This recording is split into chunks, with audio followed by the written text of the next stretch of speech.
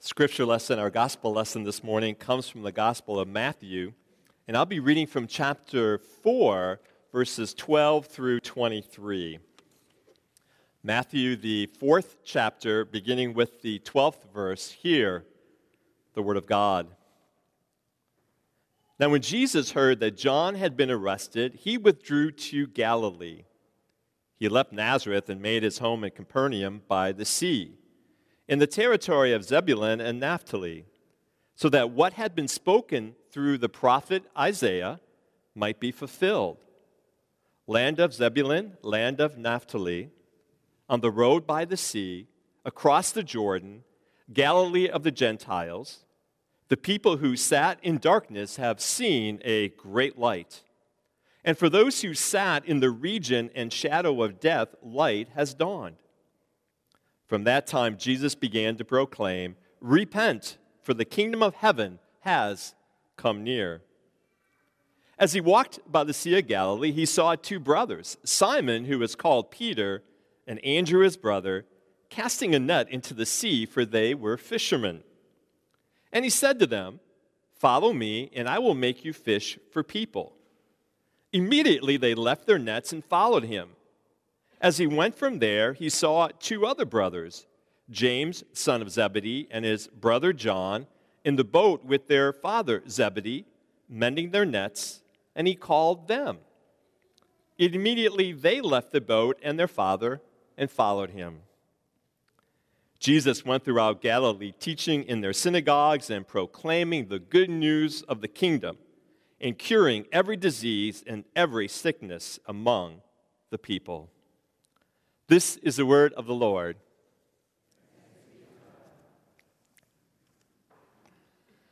I believe it is always a bit tricky to use a sports illustration in a sermon, because I am fully aware that we have some people who are very engaged in sports.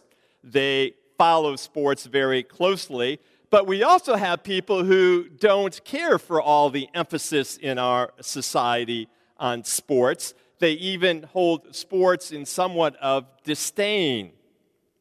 Actually, I believe that people maybe fall in one of three camps when it comes to their attitudes about all that is around us with sports in our day. You do have that group that is very engaged, maybe with their favorite teams, but also with sports in general. These are the people that, after the service, can tell you some NBA scores, can tell you some college basketball scores, talk about the Pro Bowl this afternoon, and who's doing well at the Australian Open. These people are engaged. Then you have the second group, the second camp. They're more social sports fans. They follow along just enough so that they can work it out in conversations. They're able to maintain themselves in a conversation talking about sports. And when it comes to the Super Bowl, they're there. They're at the Super Bowl party. By the way, if you're going to have a Super Bowl party next week, you can tell the difference between the really engaged camp and the social camp. Here's how you tell the difference. The really engaged people will come into your home, and the first thing they do is go immediately to see the size of your TV screen.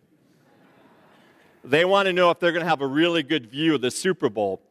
The socially engaged people come in, and they want to go have a really good view of your food table, and they want to see how many dips you have and what kind of wings. You watch that.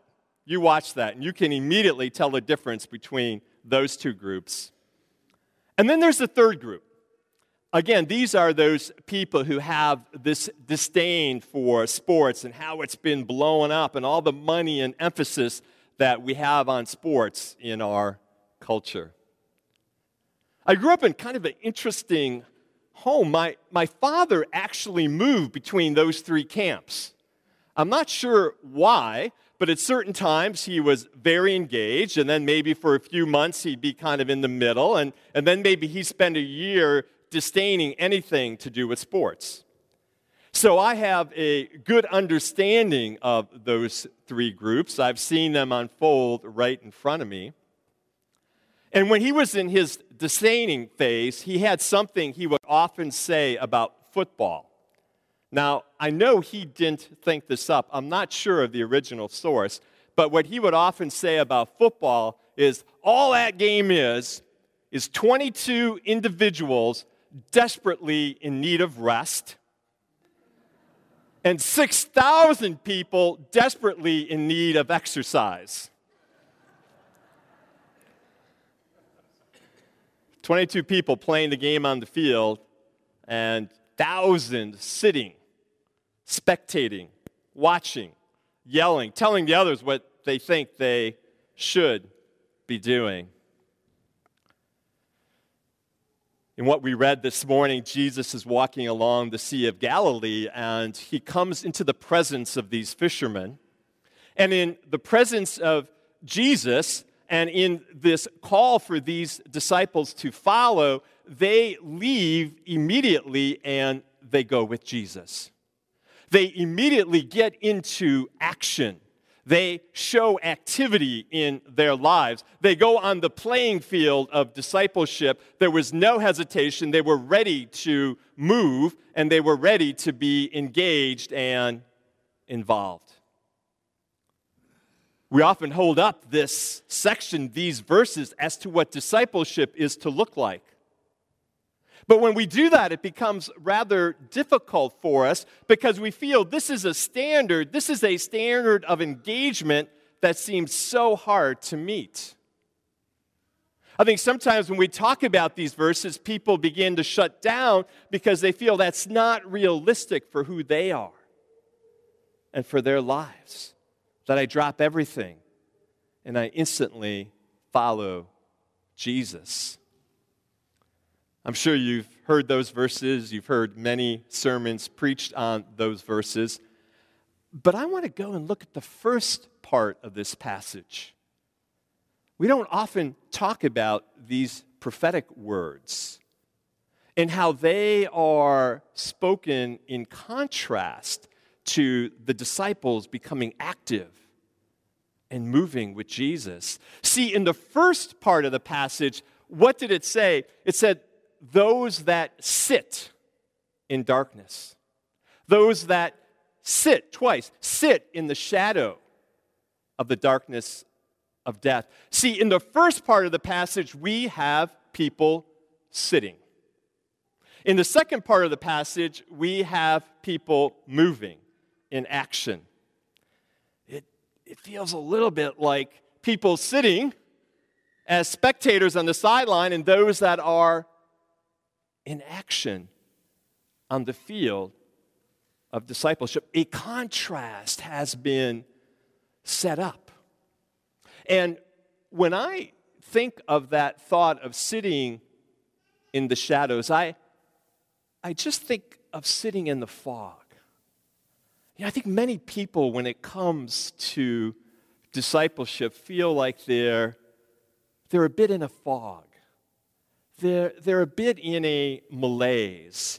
And the fog is created by disillusionment and maybe disappointment and discontentment. And they're in this fog and they have the sense that they are sitting on the sidelines of discipleship, but they feel stymied. They feel paralyzed, not sure what it is they're supposed to do. Here we are at the end of January, and can you relate to that just a bit, feeling in a little bit of a fog and a malaise? See, I'm sure most of us started the year with some goals.